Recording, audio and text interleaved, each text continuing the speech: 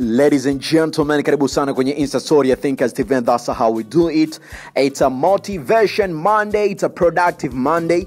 Mimi naitwa Ali Kashmiri. Leo ni April 6 by the way. Ni siku ambayo kila mtu atahitaji kuweza kufanya mambo chanya ili maisha yaweze kuendelea. Lakini sehemu pekee ambapo unapata story ambazo zimetrend kwenye platform ya Instagram ni hii kupitia Insta Story ya Thinkers TV. Na trending story ya leo inamhusu Billnass, Billnenga. Miongoni mwa msanii ambaye anafanya vizuri pia kwenye game ya muziki wa Bongo Flava, Billnass.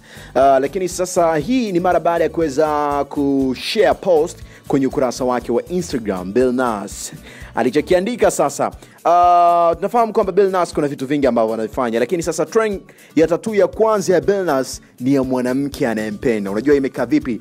Rapper Billnass ametupia picha katika ukurasa wake wa Instagram ikimuonyesha anachora tattoo yake ya kwanza, huku akiandika ujumbe unaoonyesha kuwa tattoo hiyo inawezekana kuwa ni ya mwanamke anayempenda. Lakini watu wakaenda mbali zaidi, wakasema kwamba hii tattoo hakuna mtu mwingine ambaye anahusishwa nayo zaidi Nandy. Na kama ambavyo unaona nimekusogezea karibu, watu wamezoom sana mpaka wakapata kile kijieni. Afu tukamalizia wenyewe ambao kimji kwamba ni Nandy. So let's wait and see to know what happened, what is trending, alafu nitazidi kukufahamisha kupitia update ya Thinkers TV. As you know, kila siku hatuchache, au sio Oh yes. Na story nyingine ambayo pia imezua gumzo na ina trend ni kuhusiana na Alikiba.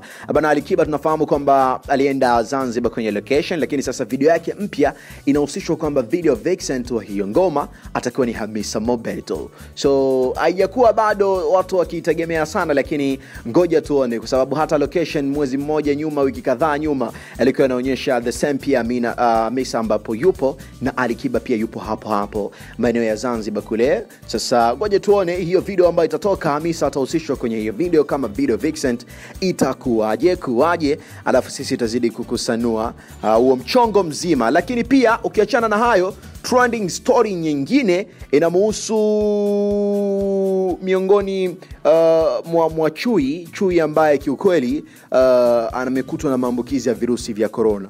Na hii watu wakataka kujua imekaa vipi. Chui wa kike wa Marekani mwenye umri wa miaka 4 katika bustani ya wanyamapori huko Marekani ameripotiwa na virusi vya corona katika bustani hiyo ambayo inaitwa Bronx katika mji wa New York. Inasemekana kwamba matokeo hayo pia yalithibitishwa na maabara ya huduma ya afya ya mifugo mjini humo.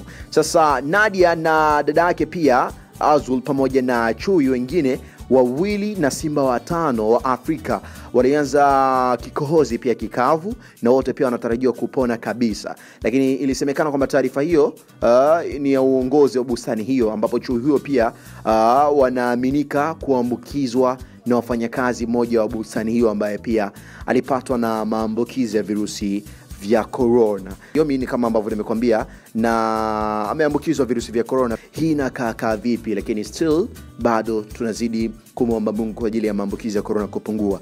Na taarifa ama idadi ya watu waliothibitishwa kuambukizwa pia virusi vya COVID-19 imefika zaidi ya 1,273,990 kwa mujibu wa chuo kikuu cha Johns Hopkins, ambacho pia kimekuwa kikifuatilia takwimu zote duniani. Marekani bado ina idadi kubwa ya wagonjwa ambao ni takriban 337,274.